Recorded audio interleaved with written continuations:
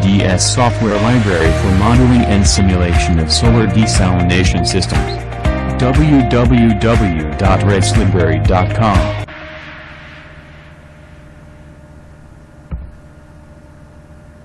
Hi everybody, this is Muhammad Sharaf with you. Today we are going to talk about the concentrated solar tower Simulink model, what is the main concept, and how can we run our model. First of all, the concept is simple. Solar tower is a technology that our system can be used in order to generate massive solar thermal power by using the reflection from the mirrors or lenses concentrated on a large landscape area. It can transfer or reflect sunlight into a small area.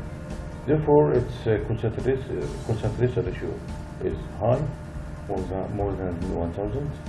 As you can see here, this is concentrated solar tower field. This is a tower.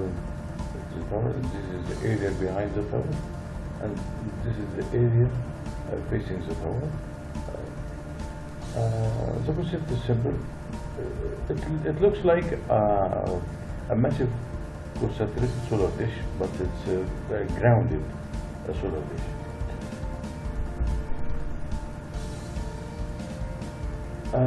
It simply consists of rotating mirrors for sunlight reflection, tower in order to holding a center receiver, which is holding working fluid. Working fluids usually are molten salt for steam rocket cycle applications up to more than 500 degrees Celsius. Water steam direct vapor generation for steam rocket cycle. And we have air or helium for gas turbine cycle or combined gas turbine cycle at the same time. There is some application, as you can see here. This is for direct vapor generation. Water steam is going to the central receiver, and we have here listed for sunlight reflection. Temperature here in the receiver more than 500 degrees Celsius. Wall temperature to the ambient is 440 degrees Celsius, 450 degrees Celsius, and steam is going to be preheated and goes to the steam drum in order to drive the turbine and generator and so on. And it's a cool stack. As you can see, if you are going to use also steam, water steam or molten salt, we have hot storage, cold storage, and this is a very interesting cycle because it can be operated up to 560 degrees Celsius because it's limitation for the cold storage. We have to keep cold storage at minimum levels in order to prevent molten salt from freezing. And the same cycle, we have intermediate unit heat exchanger with steam turbine cycle, condenser, cooling tower if you can, or process heat. For gas turbine cycle, this is combined gas cycle. As you can see, we have here gas turbine cycle. This air receiver, central receiver. It's the same idea, but we are going to use air compression. This compressed air go to the receiver, focal receiver. Focal receiver is going to act as a combustion chamber, and then the heated gases is going to drive the high pressure turbine. And the exhaust is responsible for driving the steam racket cycle.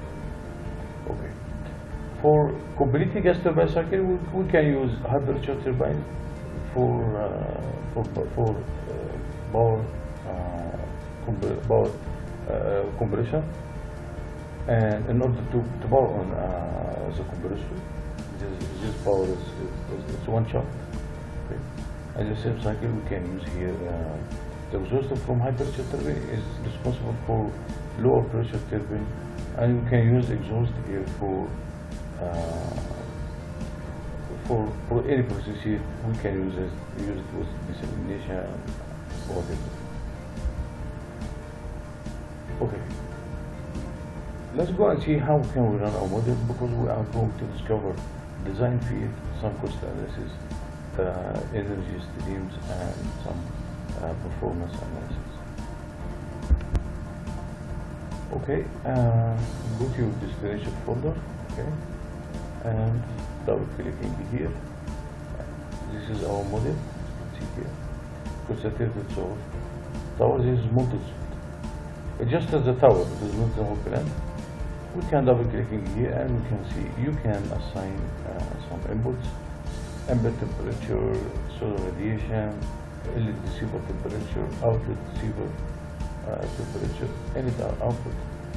So if we are going to attach this to the plant, this is not going to act as an input. It will be calculated. Absorber cavity efficiency, mass flow rate. You can choose which generation of mirror we are going to use. Suppose I'm going for fourth generation. Okay, increasing the mirror cost a little bit. Okay. Okay. Let's go and run our model. As you can see here, we are going to discover the following. Let's hit run and make some changes. See here. Okay. Suppose I'm going to increase the solar radiation. Its effect on. Sure, you can add a signal generator block to control all of these inputs at the same time. I'm going for suppose it's 700 watt per meter square. Okay. I will keep LED receiver temperature as it is. I'm going for the for molten salt up to 500. 550. Let's go for 550 and see the effect on 565 as usual. Okay. Increasing this up to 290 degrees Celsius. Okay. This is the input. Okay. Absorber. This absorber cavity. It's quite normal to use 90% for this. 90% efficiency. It's quite normal for this. Mass flow, increasing mass flow will increase the thermal energy load on the solar center receiver. As you can see here, I'm going for 500 kilogram per second.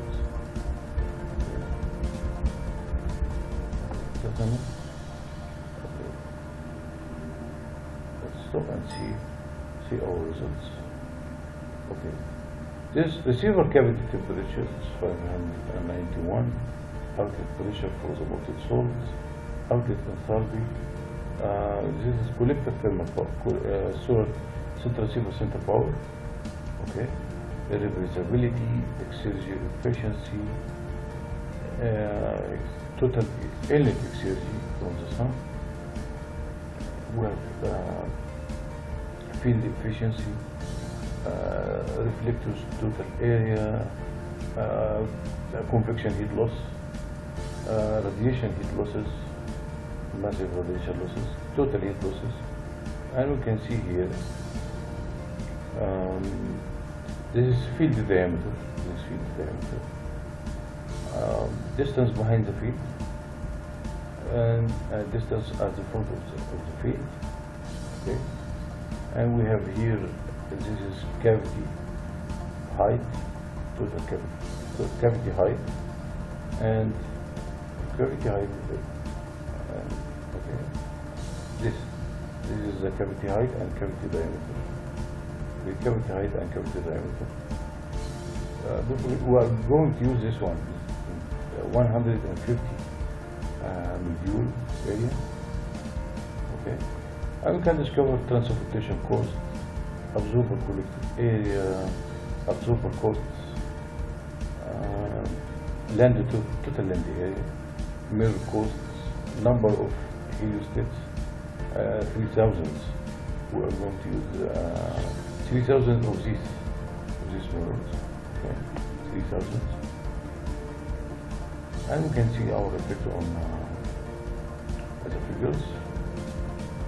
Okay, let's go here. Okay, and see effect on absorber area, receiver cavity temperature, total total reflectors area. This is convection losses and radiation losses. Okay, convection and radiation and thermal power. Okay, this is outlet enthalpy related to the increasing of the temperature. Okay, and we have here total in the area, tower height.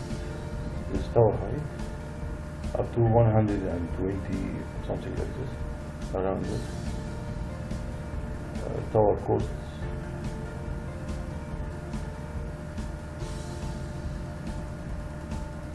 Okay. I'm sure you can go to workspace and collect your data. Okay, don't forget to download our CST, concept solar tower, for gas turbine cycle, assesses multi-stage desalination, power generation Simulink mode. We have this gas turbine cycle powered by solar CST, and we can attach the exhaust from the exhaust stream from low pressure turbine for the brine heater of the multi-stage gas desalination. It's quite interesting model. Don't forget to like, share, subscribe. Thank you very much for watching.